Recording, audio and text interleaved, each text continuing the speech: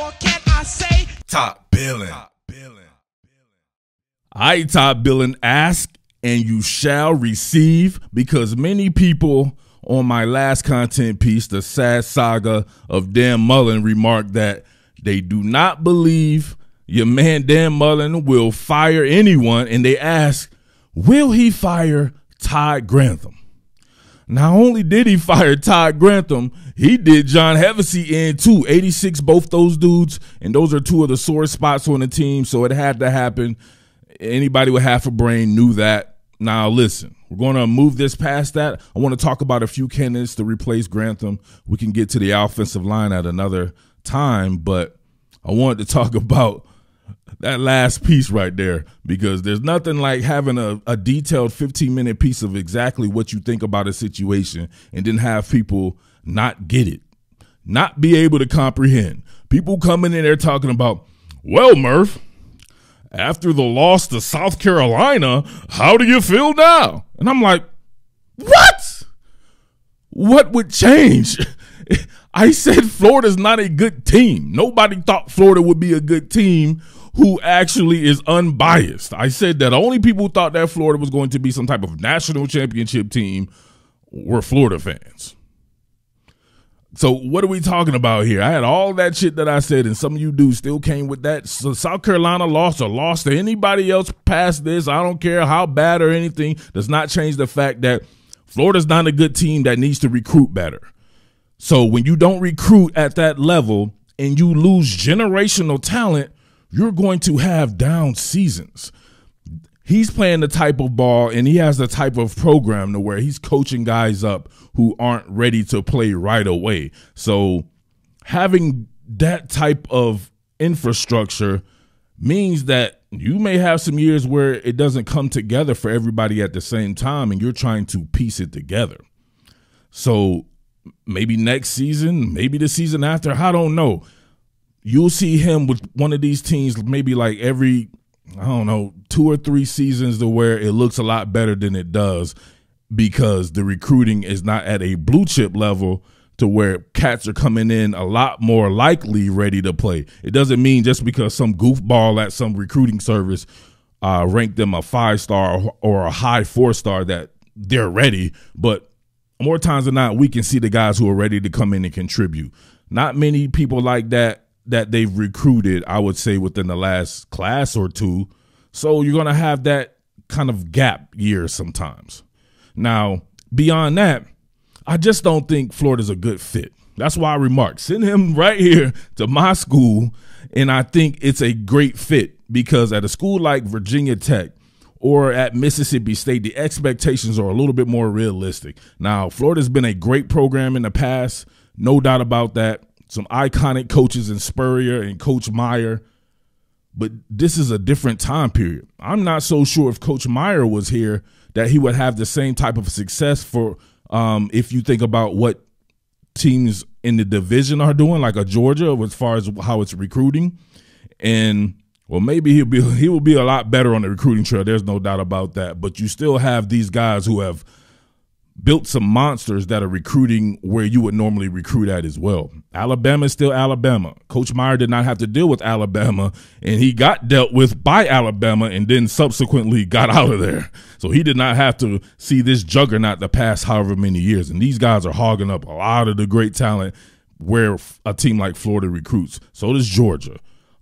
You still have some Ole Miss is better, and the Texas A&M has Jimbo Fisher at it. It's just a lot different. So not saying that Florida can't get back to what it once was, but it may be a lot harder than people think. So the grass isn't always greener on the other side. I never said that Dan Mullen was the greatest coach of all time. I come here and I always talk about what? His play concepts, because I think he is a damn good orchestrator of offense. I think that he's a great play caller. He's very imaginative, and I marvel at someone who can have a top 3 passing offense, completely tailor an offense to a guy like Kyle Trask, who all of you insurrectionists said that they wanted Emory Jones to play over this dude. Why did you say this? And you were actually very very right to say this because history has shown he works better with guys like Emory Jones. So people are doing the hindsight thing, coming into the comment section talking about he doesn't know what he's doing because he played Felipe Franks over Kyle Trask. Does Felipe Franks not fit more of what he was doing previously at Mississippi State, even what he did previously at Florida with those mobile dual threat quarterbacks? Big arm guy like that, very much like a Nick Fitzgerald at the very least, what he was working with at Mississippi State. Come on, man. You know this. That's why y'all wanted Emory Jones to play. So don't pretend. And that's why I have the receipts here on the channel doing that Kyle Trask content, like I said in that content item, and showed people saying we all wanted Jones to start over Trask. So now all of a sudden Mullen doesn't know what he's doing. He knows that a lot of these guys just have to be coached up. Some of them are just not ready to play right away. Anthony Richardson, not ready to play full time.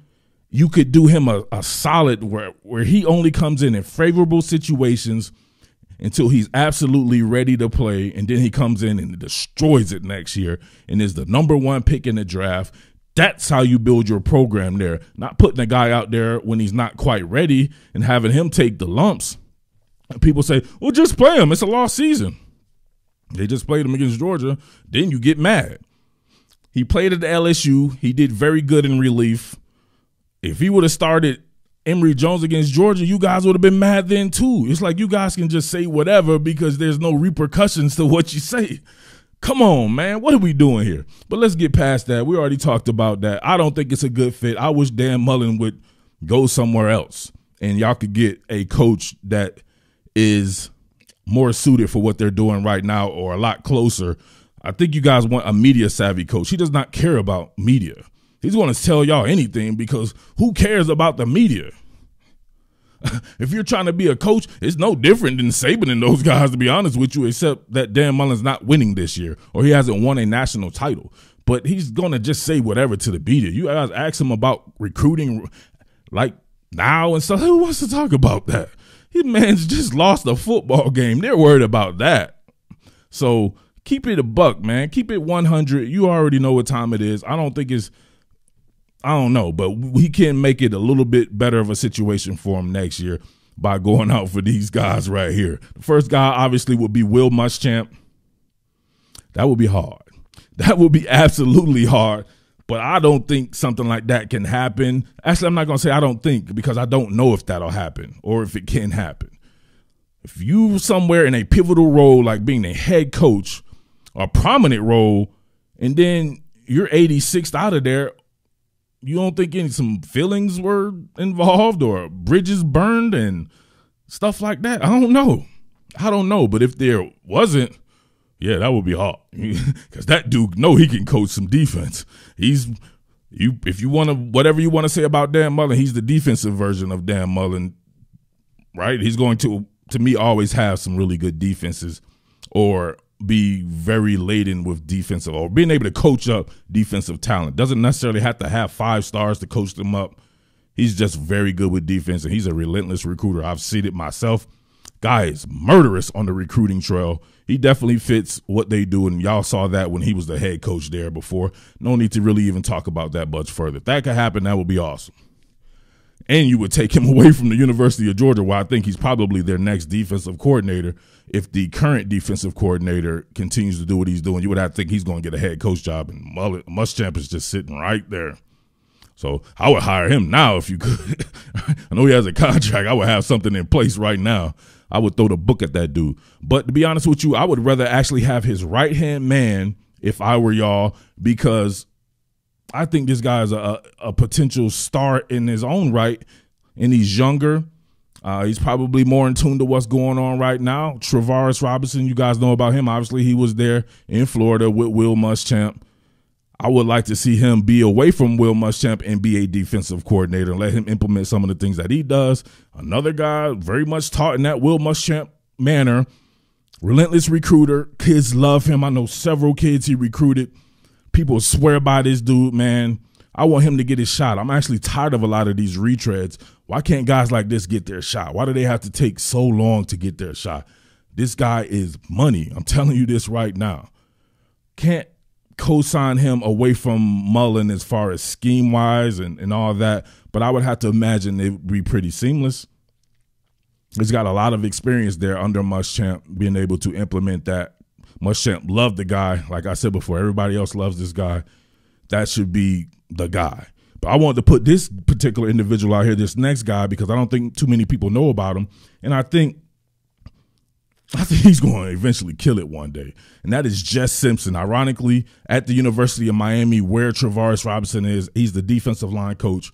I've known about this guy for like 15 years, back when I was in Georgia. And, man, Jess Simpson is a superstar. He was a 1 year, I think he 1 or 2 years at the University of Miami and destroyed it. I mean, they had guys left and right getting pressure. He was clearly an upgrade over the previous guy. I forget who it was at the University of Miami.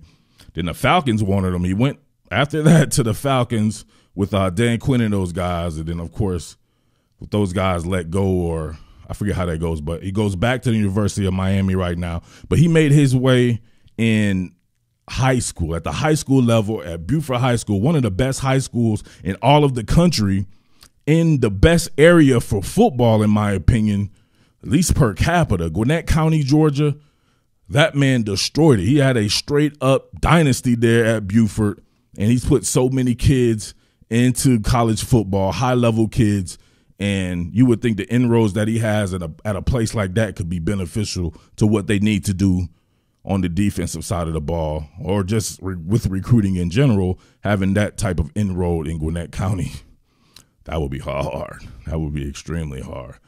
So I don't know Mullen's relationship to these guys. Mullen doesn't seem like a guy who just has the half. I don't know. He is pretty loyal, which is not a bad thing. Kids see this. You guys don't understand. You're very counterproductive to what you want to happen. You talk shit about your coaches. You talk shit about the players. You boo your players and stuff. Then you say, oh, I wish we could recruit better. You don't think recruits see that shit? Come on. They see it. I'm telling you this right now. I've been around these kids, help kids get recruited there. They see everything. You're being counterproductive by doing this. They look at that and be like, well, that's not really a place I want to go. It doesn't look very stable. He could be fired any minute. Or the fans could boo me any minute if I'm not perfect right away. And they want me like they wanted Emory Jones for 3 years to play over everybody. And then after 3 games, he's trash. They need to go somewhere else and stuff like that. It's just very flimsy.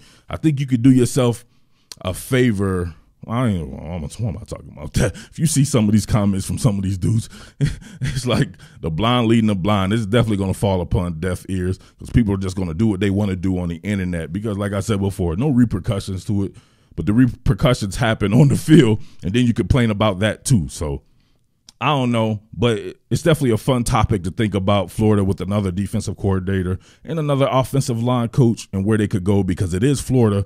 I would have to imagine one of the top 5 programs in the entire country. At top 10, you keep for sure top 10, but top 5, it's definitely one to where if everything is rolling, they can win a national championship. But I don't know. Dan Mullen's just a different type of guy. I gave you the insider information. They do stuff a little bit different. These guys are moving on the trail at some of these other places that recruit very well. They move a lot different. I don't want to put people's business out there, get people in trouble, but you guys know what I'm talking about. By any means necessary. I don't think Dan Mullen is that type of dude. He's not going to lie to guys. He's going to be a lot more loyal to people. That's what people don't understand. He's being loyal to these guys he recruited or these guys that he coaches. And you guys are like, oh, you look at them as numbers, right? He's looking at these guys as people that he recruited. So y'all don't care. It's just number 13 or whomever it is out there on the field in the jersey. You've seen enough of him. All right, he's gone. Let him go. He doesn't think that way. And to me, I think kids will play for a guy like that. But I don't know. Like people said before, it's like, has he lost the team with the South Carolina thing? I'm like, that's dumb. I don't believe that for 1 second, because you have to have some pride in what you're doing as a player, first and foremost, because what you're putting out there on film reflects upon nobody but you ultimately. What are you going to do? You're going to go to the NFL scouts and be like, well, I ain't want to play for the coach, so I decided to not do my best and put out bad film so I can not get drafted and not make generational wealth in a game to where only like 1% of the people who've ever played it make it to the professional ranks. Think about it. I don't know, man. These are just my thoughts or whatever. You can take from it what you want. I know people going to come in and twist my words and not comprehend shit that I'm saying, so it obviously doesn't matter. But I appreciate you guys who do. I appreciate you people who frequent the channel. Thank you to the guys who send in quality support. Keeps the lights on here, right? And we got some different lights to keep on here, baby, in the great Commonwealth state of Virginia. And yeah, man, it's going to be cool. So we'll keep up with this. Those are the first 3 names that I thought of. We'll think about some more names and where they can go from this. I think it shouldn't stop there, though. I think they should probably clean house. He should be able to change a whole bunch of coaches. Like, who did that? Was it Jim Harbaugh? I think Jim Harbaugh did that one year. Brian Kelly, I think, did it at Notre Dame, and the results were actually a lot better. So even Nick Saban did it one time. Remember all those coaches he had to replace? I think he wanted to go the opposite. I think he had a lot of good recruiters, and he wanted better coaches. So I don't know. Sometimes it's just change is just necessary. All right? But it's your boy Murf, the Underground King. Thank you for rocking with your boy, Top Billin Sports, and I am out. Peace. What more can I say? Top Billin.